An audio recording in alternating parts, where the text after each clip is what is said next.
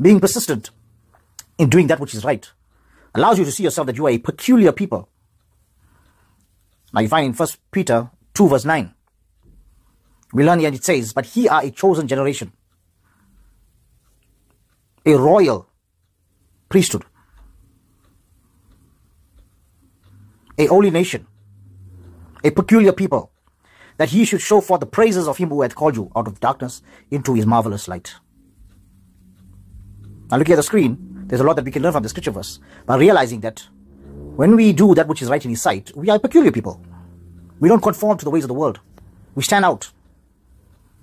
But ye are a chosen generation. Remember, you are selected. You are selected not just by frivolous thought, but you have been divinely selected by wisdom itself. You are not just a generation that is living now, but you are a finishing generation. Because we know and we can see clearly that the temple of Solomon is about to be built. The third temple is about to be built. There's so many prophecies being unfolded in this day and age. There is no time to squander and move about aimlessly when you are a finishing generation, because there is work to be done. Doing that which is right in his sight realizes that you are a divine genealogy in this day and age. Why? Because the DNA that's within you stems from Christ himself.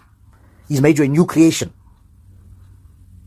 And we think of the shape of our DNA. The smallest cell in the body is the shape of a cross.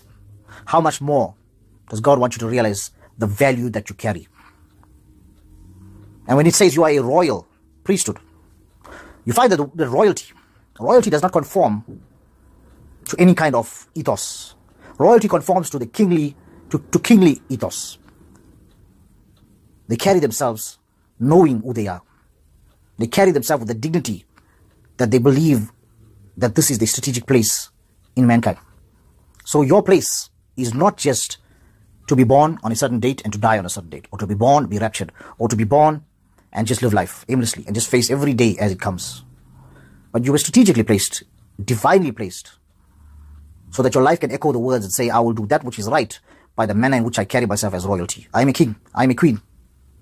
The Bible says that he is the King of kings, not just the kings that we speak about, that were crowned in years to pass. We are kings. We are the kings they speak of. He is the King of kings. We are the kings. We are the queens. Therefore it says he is the King of kings. And know this, doing what is right in his sight, it allows you to see that what you decree with your mouth is life and death in the tongue.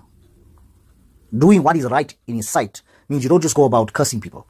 You don't just go about speaking negative. A king will always want to motivate his kingdom and those around him, his subjects.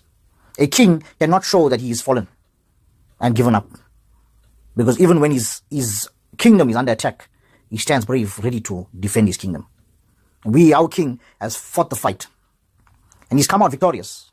And we, as his kingly children, must stand proud, stand with attention, stand knowing that we belong